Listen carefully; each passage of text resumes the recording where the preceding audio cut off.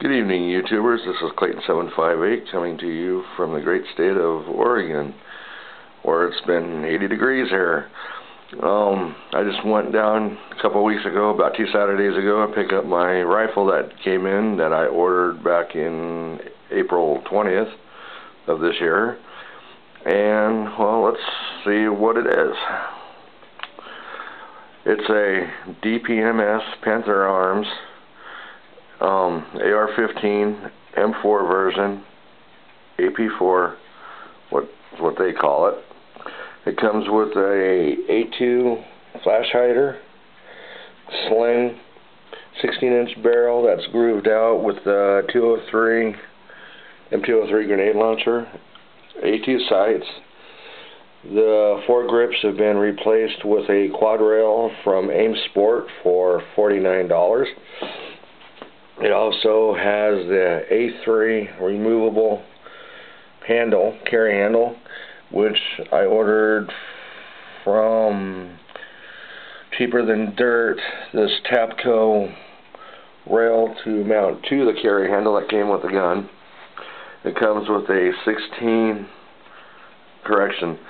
6-position stock, which will be upgraded to a Maypole mil spec.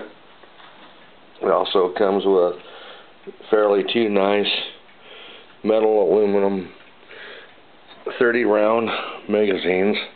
As you can tell, the carrier and the follower and the springs have been removed, so I'm going to upgrade them with the Maypole.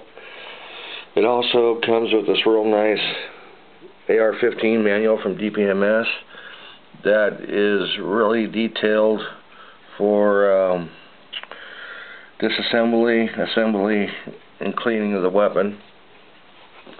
I also had ordered this bipod from Harris Bipod, which will be mounted to it as soon as I get an adapter to mount to this particular foregrip. Other than that, it's going to stay pretty well stock. The trigger I'm going to upgrade to a 2-stage. I'm going to also upgrade it to a National Match chrome bolt and bolt carrier group from Young International. And that's about it. The case it came with is fairly inexpensive. It's good for putting it in your car and going out to the range, but I'm going to upgrade the case to a military hard case. Other than that, that's about it. I'm not going to get into the disassembly and reassembly of it because there's a million of those on YouTube, and I'm pretty sure a lot of people are getting bored with it. But, well, that is it. That's my gun I've been waiting for the last 2.5 months. Please leave a comment and let me know what you think. And if you have any questions on it, anything, just go ahead and let me know, and I will get back to you as soon as I can. This is Clayton 758 signing out from the great state of Oregon.